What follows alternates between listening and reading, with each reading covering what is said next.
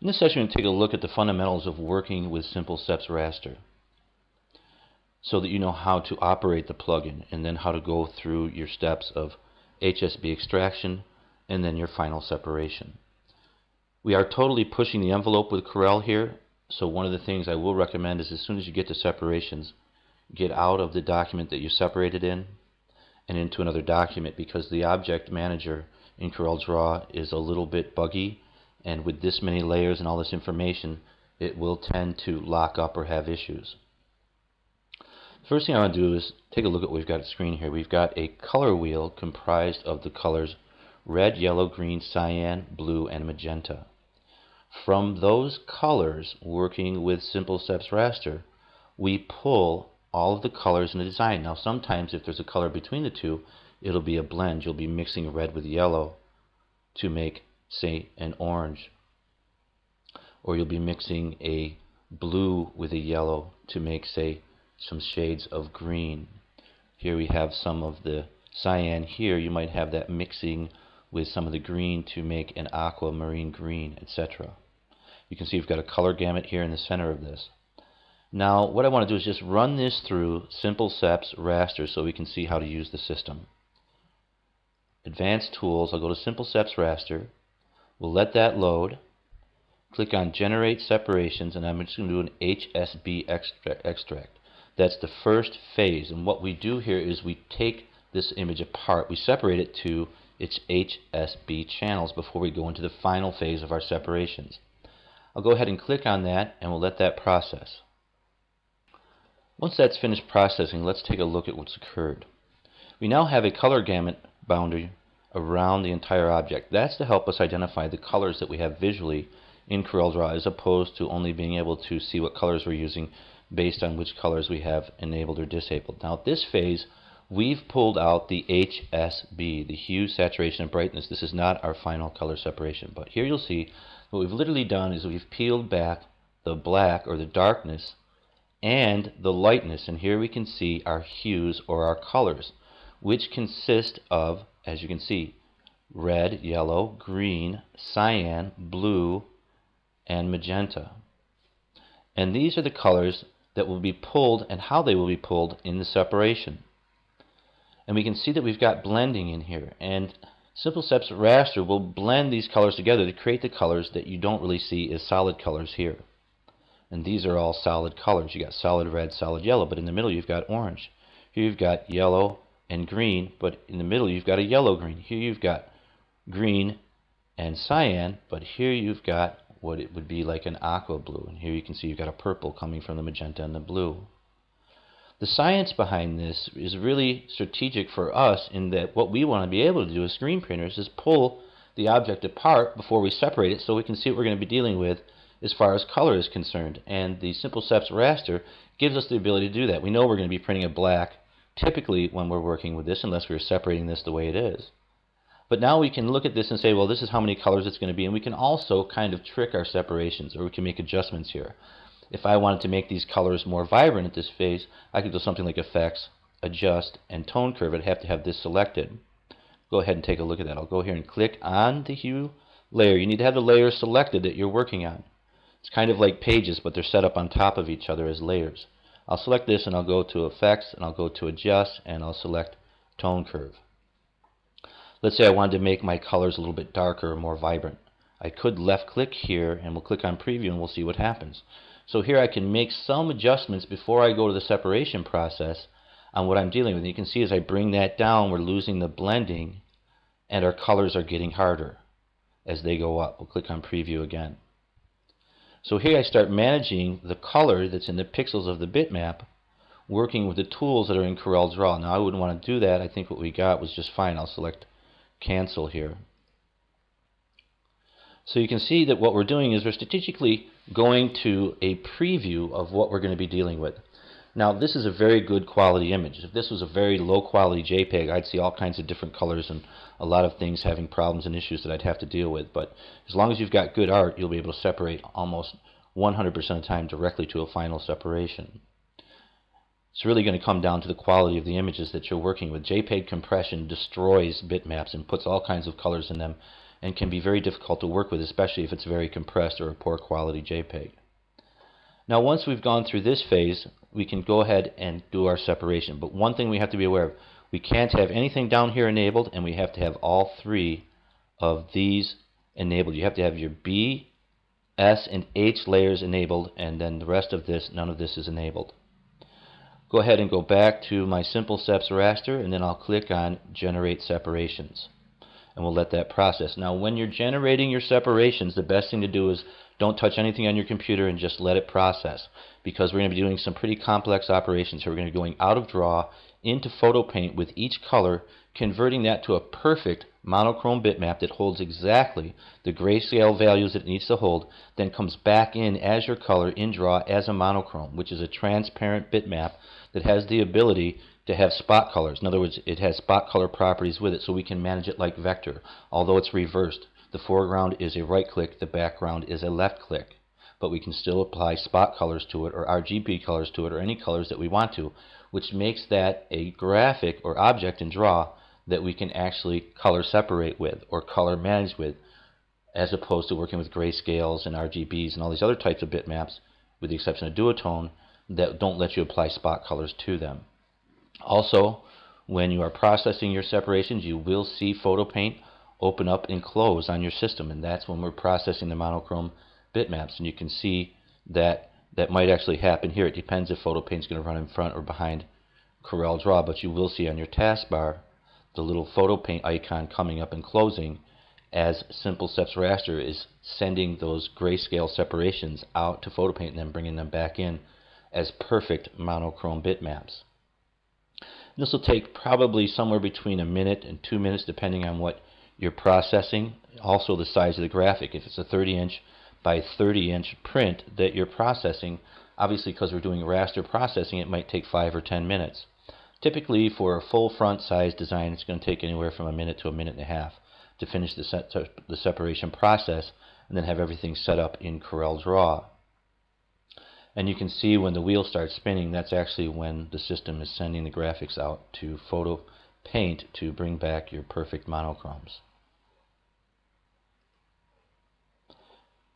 And as I said, here you can see Photo Paint actually popping up on the screen as it's processing the separations. There it is right there, that's Photo Paint. And I think we're getting close to the end of this one. Maybe another 15 or 20 seconds and it should be processed. And there's the third one, going through all of the different separations and processing them in Photo Paint and bringing them back into Draw. And this is actually the final phase. The separations are done and everything's been processed. Okay, I'll go ahead and close this. I'm going to turn off the background color, which would represent our t-shirt color, and take a look at what we have here. We're going to get back a black, which is the black plate. We're going to get back a white highlight, which is our white highlight, and you can see that right there. And that's turned off. We're going to get back a magenta. Actually, I'll zoom out here so we can see what's going on. And we'll zoom right in. Now, the boundary box is a visual representation of the colors because we don't want to be looking at what eyes are on. We can tell what colors are on or off looking at this, and it helps us to understand what's going on with our separations when we're working at this phase. We have magenta, and you can see how that's blended in and recreated. We have blue. We have cyan. We have green. We have yellow. And we have red. Right there. Now these are all blended together. If we turn our black off, we can see the blending of the colors going from the cyan to the green. Now this is a very powerful form of color separation, and it's not simulated process. It's very different. It's not index either. What we do is that we start to work with these different colors based on these layers we've set up. Let's take a look at one of our layers. If you want to work on a layer, you have to first select it, then click the plus sign, and here's the bitmap for the blue. Now if I disable that, it'll disappear. You see my blue disappeared. If I enable that, I'll need to select it again. I can mix these together. If I wanted to, say, move the cyan and the blue to one color, I can do that because all I'd have to do is, because this is a monochrome bitmap, right click on cyan and now that's mixed in there, as you can see right there. So we've got color management control over these with a right click, not a left. You can see down here that the blue is the outline color. It's reversed from vector. As I said, one of the things you want to be aware of is that you want to get out of working in this phase as soon as possible. What I'm going to do is we'll take all of this and go to another page the way it is here. So I'm going to select only the objects that I want. I'm going to take my black, I'll turn that on. I'm going to take my white highlight, which I'd only use if I was printing on darks or colored garments, but I'm going to bring that with me, and we're going to take all of our different other colors here. These three hues are for creating something like CMYK printing from this process, and we'll cover that in another session. I've got all of this set up the way I want it. I'm not going to take my underbase because I'm not going to need that, and I'm just going to take these colors and we're going to take a look at this. I'm going to go ahead and select everything. I'll hit Control C, and the reason I'm moving out here is because the object manager in CorelDRAW is a little buggy, tends to crash when you've got this much activity going on with it, but it works much better if it's just got one layer with all these objects in it. I'm going to create a new document. I'll select OK. I'm going to go ahead and paste this in. Next thing I'm going to do is I can leave this bounding box in here for now, and I'll do that. Typically I would just crop this out with the crop tool. I want to take a look at some of the things we can do with our colors. Here they are all labeled for us so we know what they are. And let's say that in my design here, which is not the case in this separation, but let's say I wanted to make my cyan a little bit more vibrant or stronger. Then with SimpleSeps Raster, that's very easy to do. I would select my cyan monochrome. I would go to the Advanced Tools and SimpleSeps Raster. And we give you the ability to go out of the monochrome back to the grayscale, where you can do editing and adjustments to that color separation and then go back to the monochrome. Let's take a look at how we do that. First thing we do is we go to Monochrome Revert. That will change our graphic back to a grayscale. And what did I have selected there? Did I have anything selected? I'm going to hit Control Z. I didn't think I had anything selected. Let me hit Control Z. I had the cyan magenta. Okay, I'll hit Shift Control Z and we'll go back. My cyan is now a grayscale. Now you can see some of the colors because it now does not have a transparent background. It's on a solid white background, so the colors behind it you can't see and the colors in front of it you can. Leaving that in place, let's go take a look at this. Effects, Adjust, and Tone Curve. Now if I want to make an adjustment to the cyan, I can do that here with my tone curve. I could make it lighter by pushing up here to the left, and we'll click on Preview and we'll see how that affects the shading of our cyan. See that change? It got much lighter. I could make it darker by going down here to the right. Click on Preview and it gets much darker. That'll make the cyan more vibrant and will affect the colors that it's blended with. One of the things you want to be aware of when you're working with a tone curve is there's an option for straight here. And I'll go ahead and click on Reset actually, and we'll go to straight. If I come up here and just drop a node here and then say from straight, go start pulling down here, I'm going to make all of the colors in the grayscale will be affected that are in the lighter range. This is the lighter range, this is the darker range down here. If I came down here and I brought this one up this way, I'll make the dark areas lighter and the lighter areas darker. Now the best thing to do is to set up a grayscale or something and just kind of experiment with this so you get a feel for it. Let's click on Preview and we'll see what that does. And you can see what we did there. We kind of blended things out and made the light areas a little bit darker and the dark areas a little bit lighter. I want to go ahead and hit Cancel. Now once we've made some adjustments to this, and we can use all of these different tools up here under Effects, Adjust, such as Sample, Target, Balance, Local Equalization, all these things. We can apply all of these to this grayscale.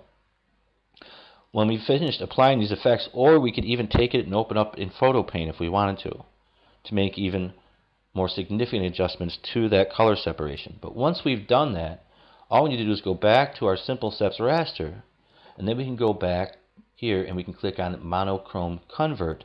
That'll send the image back out to Photo Paint, convert it to a perfect monochrome, and then bring it back to us in position. It's going to rename it.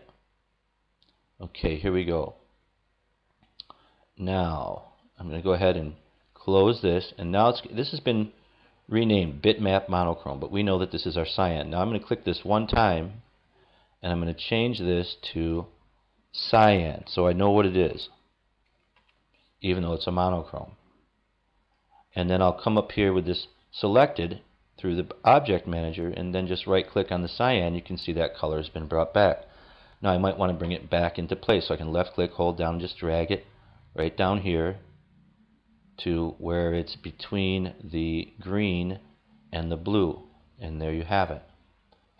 So you can see that we can really do some dynamic editing of our color separations even though they're in a raster form by taking them through the monochrome revert back to grayscale, and then when we've made our adjustment, bringing them back to a monochrome through the monochrome convert.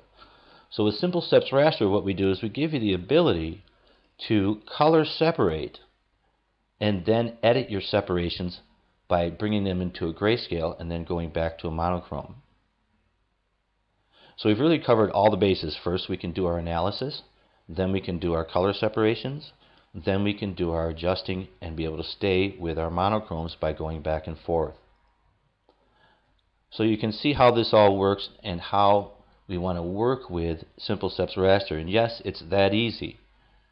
You'll over time start to get an eye for how to do things when you're working with this, because one of the things you'll realize is that really you're creating all the color in this graphic from red, yellow, green, cyan, blue, and magenta. Yes, you've got highlight whites and white bases, and you've got your black also. And when you start to learn how to work with and get the feel for working with these colors, there's literally nothing that you can't color separate or set up directly in CorelDRAW. So this is how we use the system, some of the features that you want to be aware of and how to use them. We'll go ahead and wrap here, and we'll continue in our next session.